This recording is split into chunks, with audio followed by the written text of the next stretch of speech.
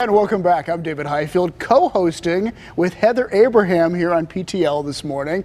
And our next guests are here to bring a little bit of sunshine on a chilly winter day. That's right. Daffodils are always a ray of hope, one of the first signs that spring is on the way. And we're excited to announce today the return of the Daffodil campaign by the American Cancer Society. Here to tell us about the return of this popular program and how it helps in the fight against cancer are Chelsea Edwards of the American Cancer Society and a longtime volunteer, Tony Krupp. Good morning, and thanks for being here. Hi, guys. Good morning. So where did the Daffodil program go for people who are wondering what happened to it?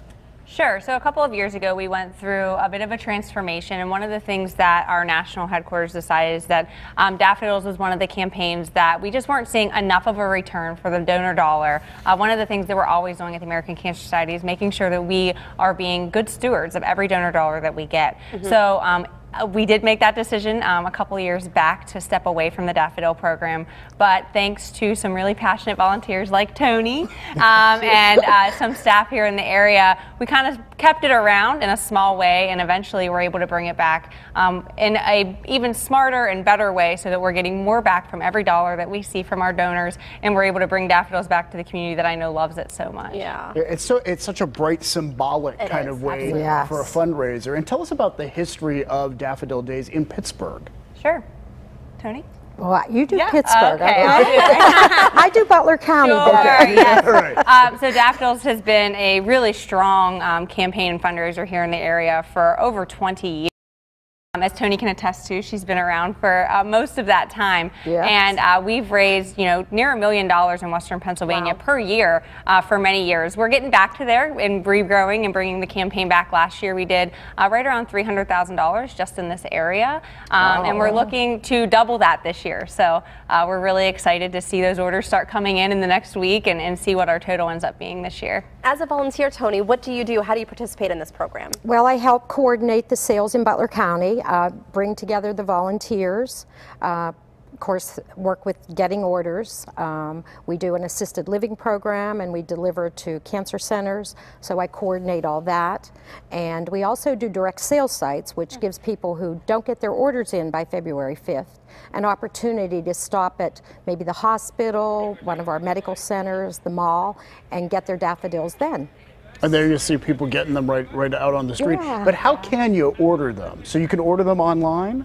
Well, you actually call one of our local offices, our Pittsburgh office. It's 412-919-1100, and the folks at that office will get you connected with your local staff partner to get an order placed. So there's several different ways to order, but we really try to customize daffodils to the community that they're in.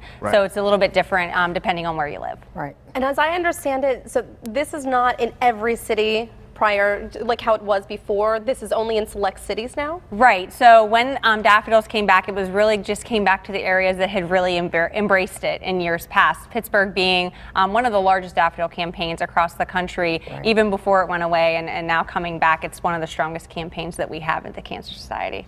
That's good stuff. Yeah. Are you going to give me some? Absolutely. I'll get you flowers any day. Yeah. Tell us about the deadline. Like when do people need to order by, and all that? Yeah. So orders need to be in by February 5th. And like I said before, you can order by giving your local office a call, 412-919-1100. That Pittsburgh office will get you connected with the right person. And yeah, you got about a week left to get those orders in. And then the daffodils themselves will be delivered the week of March 18th. So you can be on the lookout for those once you order. That's fantastic. Yeah. Yeah. Thank you for being here with us this morning, talking about this. And I love that Pittsburgh has embraced this and they want to bring it back. Yeah. And so cool that we're one of the select cities. Yes. And again, as you just heard, order your daffodils by February 5th for pickup and delivery the week of March 18th. Remember, all orders for daffodils and a gift of hope benefits the American Cancer Society. You can get more details at kdka.com/PTL.